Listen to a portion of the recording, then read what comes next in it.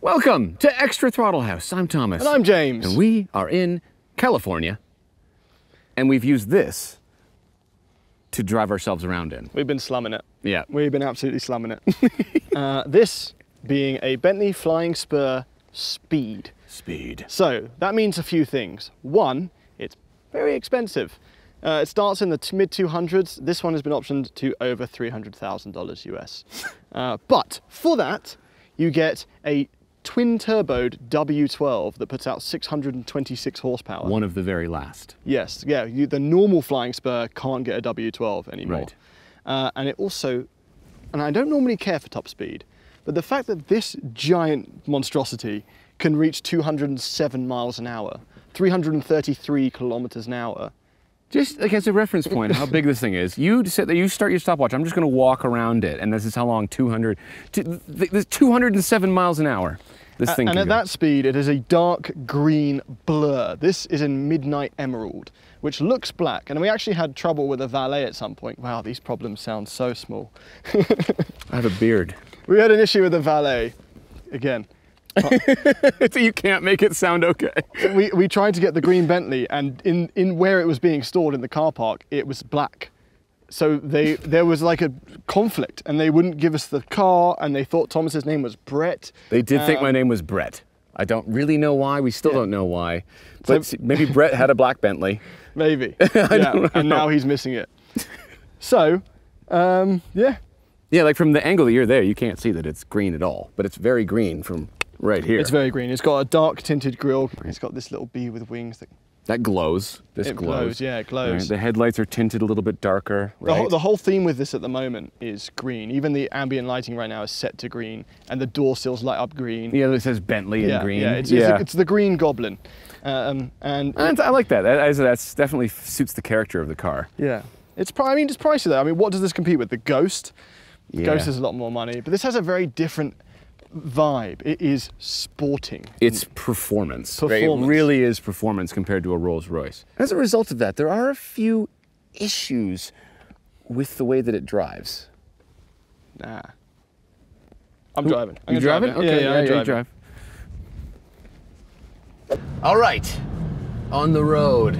Now, you know what, before we get to the driving, most of the money, or a lot of the money, and the reason you spend this is for this. Very much. And, you know, I don't want to call myself out, but in a lot of the luxury cars lately, we've said, yeah, but in the Bentley. But the Bentley though, but in the Bentley, and then there's the Bentley. So, am I wrong, or how do we feel about this? No, you're right, because there is like a glitz and glamour to this, and a level of drama that you just can't get.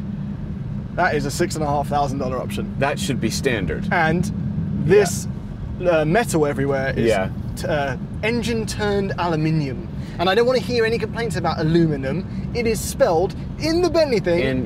My way. Yes, it's a British thing. You win this one. But I will do this. This is nice. No. This reminds me of like the tooling and design on like the back of a Patek Philippe.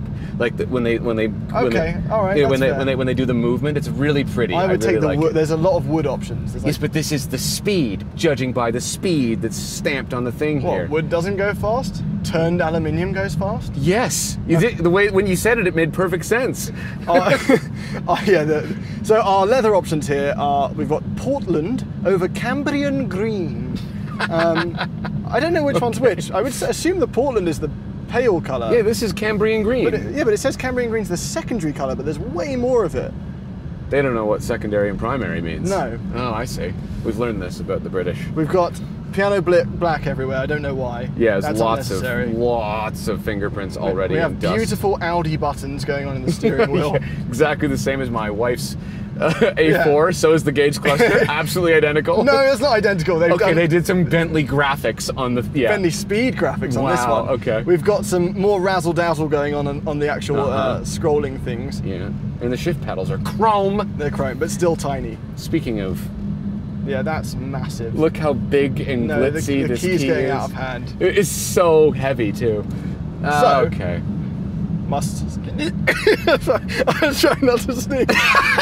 You're not allowed to sneeze in a Bentley. You can't sneeze in a Bentley. Oh, there's a lot of canyon dust in the air. Okay. So we've driven the Continental GT, and we drove that with the twin turbo V8. So a big part of this car is the twin-turbo W12, which, has to be said, sounds quite You picked the wrong time to put your foot down, so we're about to break in a second. No, I wasn't about to put my foot down. down. All right, it sounds quite good. So? Oh, it sounds quite good. So that actually sounds very similar to a Rolls-Royce V12 inside. Sorry, W12. No, V12. They're V12. This is a W12. Right. Yes, this is two sixes stitched together. Right. Inside, this sounds similar, but outside, it actually sounds monstrous. It does. The engine itself, as its own entity, is very impressive. It makes a really interesting noise, and it pulls extraordinarily hard. But the way that it interacts with the transmission in this and where the boost threshold is on the engine, they conflict, right? So if you're just trying to drive it normally and smoothly, you get these like weird like surges of boost, but then there's a shift, and then you get more boost, and there's a shift, and they don't ever really seem to mesh very well. It can't do the roll. In fact, I'm going to turn around here. Okay. This is all downhill. I want to be able to show off the engine. It can't emulate what a Rolls-Royce does. It doesn't reach that level of transmission tuning. Like even there, that was really jerky. Yeah, well, it is the speed though. It's a 208 mile an hour weapon. 207. 207, sorry.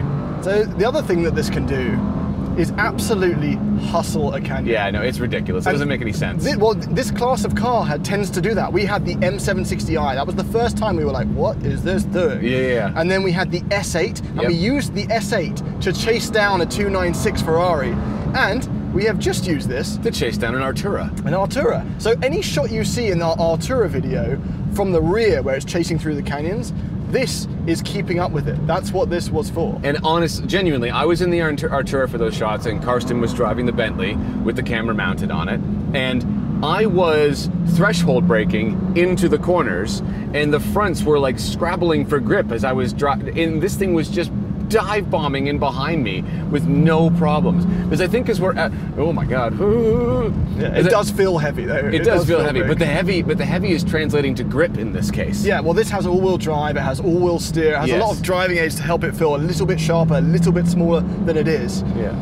Oh, yeah, it's quick. Oh my God. It is quick. It's just ridiculous. It's a getaway vehicle, isn't it? Oh, it's 100% a getaway vehicle. But here's the thing, it is $200,000 US more, give or take, than the Audi S8. And that car was quite wonderful. Yeah, the S8's the next gen of everything, right? So the S8 is just such a phenomenal car, and after living with this, I think I would take the S8 over this. I will say that the back seat of this car is fantastic. All the adjustability in this is top notch, especially in the back. You got heated and cooled seats back there. The actual seat itself can really recline quite far, and the back can tilt up so it meets your head and you can find the perfect position. I don't know, it's a genuinely very comfortable vehicle, but I would still save $200,000. I would get an S8 and an Artura. That's fair. I think the ride in this is just good. I don't think it's next level. No, it's not. No, the acceleration's fantastic. It is. I think it's like a 3.5 seconds to 60. And when you're in like the sporty mode, there's a B mode, right, which is supposed to be best for Bentley. Yes. And you're on it, the transmission and engine work perfectly together. Yes. Right. But and another place that this isn't the absolute. I don't know. For Bentley, I feel like it's so high priced. You want it to be the optimum, the ultimate of and so it's not the ultimate suspension, it's not the ultimate transmission tuning, it's not the ultimate premium sound system. This has the name sound system. Right, yeah, and it's not even that good. No, we found it similar, and Harrison, our sound engineer, who really has an ear for this stuff, said that it's similar to the base new 7 Series' sound system. Right. So it's good, but it's not mind-blowing in this car. No, it's not hundreds and hundreds of thousands of dollars good. No, so I don't know. I think the truth is that most of you watching are not actually shopping for one of these, right? So it's just kind of one of those things where there's someone out there saying, "How dare you?" Yeah, so he would say it exactly like that too. Yes, it's aluminium. It's aluminium. I don't know why I'm making fun of that. That's literally how I say it. It's literally how you say it. You carry on before I denationalize myself. I was just saying, this is one of those things where you kind of want to just know. I just want the knowledge. Is the speed good? And the answer is yes, but compromised a bit. Yes, right? Like maybe the V8 for 80 grand less still does most of these things. Yeah. I mean, I can press this button all day. It's just so cool. And we've got a compass, and then we've got a stopwatch, and we've got outside air temperature. No, I think, yeah, this is one of those things where I just want to know. I want the knowledge of what a car is capable of doing. And I like seeing a car in traffic and saying to the person next to me, which is probably my wife and doesn't care anyway, they're like, "Ooh, that's the speed. That thing does 207 miles an hour." That's a monster. You don't know this, but you don't know. That's a monster. Yeah, I love that bit, right? And that's probably what you're going to take from this. But I don't know. I like the Bentley. I like the Bentley Speed. Bentley Flying Spur. Bentley what? This is kid friendly. Jesus.